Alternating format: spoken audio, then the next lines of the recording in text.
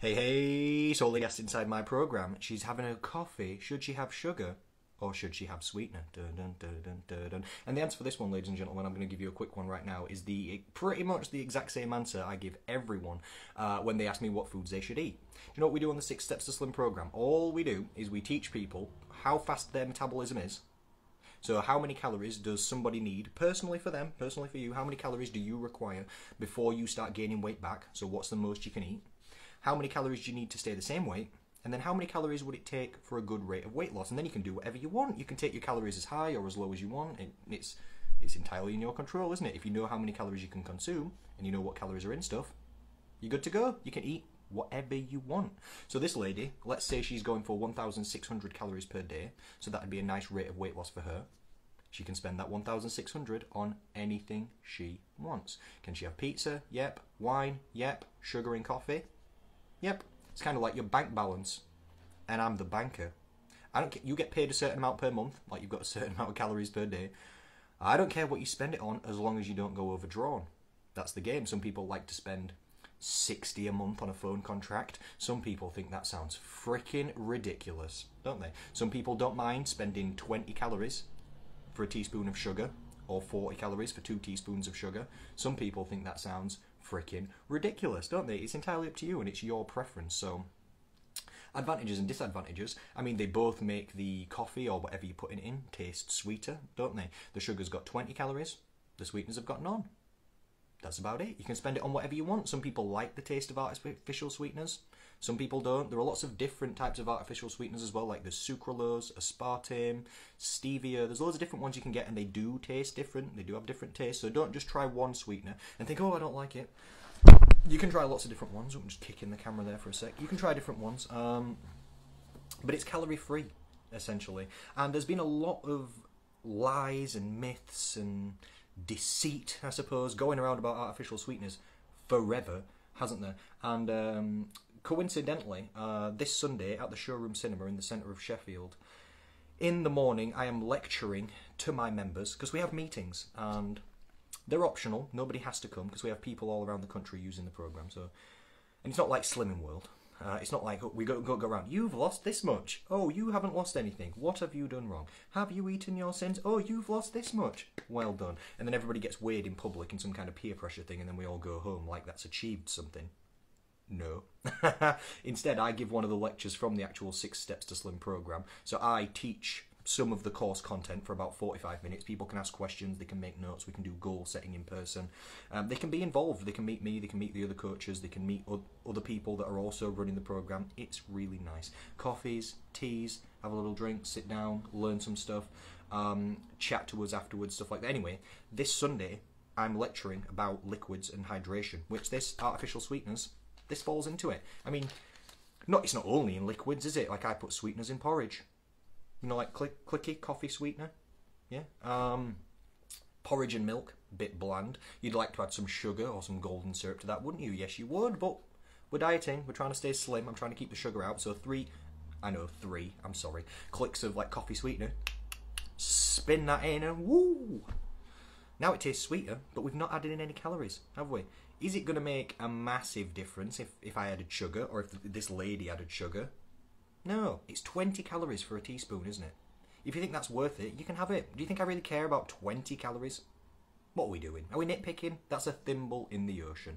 You've got to burn 3,500 calories to lose a pound, don't you? Or 49,000 calories to lose a stone. You think I care about no 20? No, I don't care about no 20. So it's up to her. She can spend her calories on whatever she wants. If she thinks that 20 is worth it, boom, you go for it. You spend it. As long as she's mindful and aware that that sugar's not zero, it's not free. Nothing's free in terms of calories except water. Everything's got every other thing except water's got at least a few calories. So as long as she's aware that a couple of coffees a day with a couple of sugars per day might add another 100 calories into a diet or something, then fine. She can do what she wants. If she did want to get those calories back out and save that 100 calories per day to lose fat a bit faster, or spend those 100 calories on something that might be a bit more filling, maybe a bit more food or something like that, then she could do that too. So if you want to use artificial sweeteners, you absolutely can.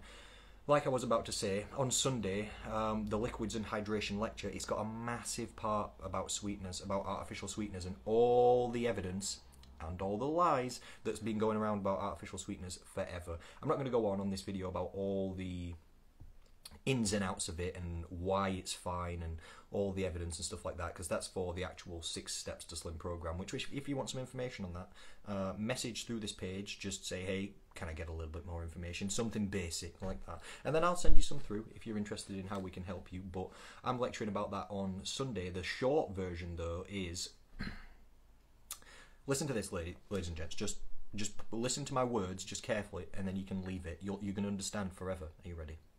There has been no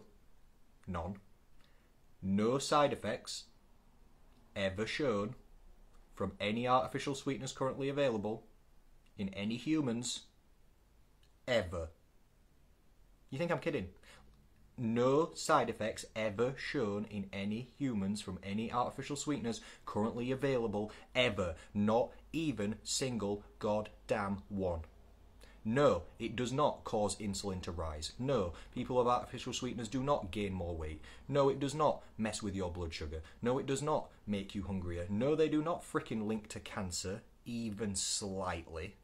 Even frickin' slightly. That's not true. There's been not even a single case of an artificial sweetener giving a human cancer ever in the history of the entire world, and you will not be able to find one. So if you don't believe me and you're like, artificial sweeteners cause cancer, you please go ahead. You find me one piece of evidence that that's true at all in the entire world, post it to me, and then we'll chat about it again. I mean, we won't chat about it again because you won't freaking find anything. No, it doesn't give you or anybody else headaches, and no, they're not giving you migraines either.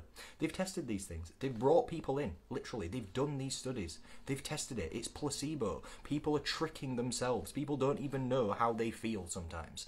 Like, people are like, oh, this sweetener gives me a headache. They're like, oh, okay, cool. So they put out a little letter to, I don't know, in the newspaper or online or something. Anybody who thinks sweeteners give them migraines, come down, we'll test it. And then they give them something that they tell the people is a sweetener when it's not a sweetener. It's fake. It's not a real sweetener. It just looks the same. And then they're like, oh, my head. And they're like, yeah, well, funny that, isn't it? Because we've not even given you the sweetener. So you can use sweeteners if you want, ladies and gentlemen. There's loads of different ones. They all taste slightly differently.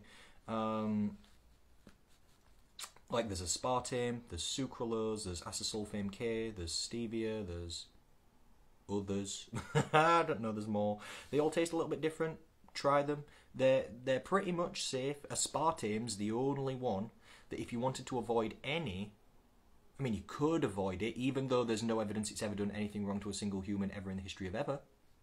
You could still avoid it if you wanted to. It has given rats cancer, but literally the amount of sweetener they had to give the rats to give them cancer, if you gave any mammal anything in that quantity, you'd give it cancer. I mean, if you drink 6 litres of water in an hour, you'll drown from the inside out. You might die. Does that mean water's bad and we should stop drinking water? No, it means learn to swim and be sensible, doesn't it, for God's sake? So the safe upper limit, you know, for aspartame, for sweeteners per day, is currently recommended at 21 Diet Cokes per day. And it's still fine. If you're having that many, you've got other problems other than the sweeteners, in my opinion. Your teeth are probably going to fall out, or your guts are just so acidic inside. If you're blasting 20 Diet Cokes a day, I mean, come on, man. We need to have a chat about something other than the sweeteners, don't we? If you're blasting 21 Diet Cokes per day. So should you use sugar or should you use sweetener? You should learn how many calories you can consume. You should learn what calories are in things. You should learn how nutrition actually works, and then you can do whatever you damn well please. Education equals freedom, ladies and gentlemen. That's what we do at the 6 Steps to Slim program. We liberate people from diet rules of you can't eat this, you should eat that, you should avoid this, you can't do that. How about you just learn how it actually works, and then you can make your own decisions because you're an adult. Knowledge is power. If you want some knowledge for yourself, send me a message through the page and I'll tell you how we can teach you to take back control and release yourself from everybody else's boring and ridiculous dieting rules, and then you can just understand how food and how your body actually works, and then treat yourself like an adult and make your own decisions. That's what we do. We give the power back to you. Thank you for watching, ladies and gentlemen. If you liked the video, give it a like. If you care, give it a share. Want some more information, message me, like I said. Thank you for watching. Speak to you soon.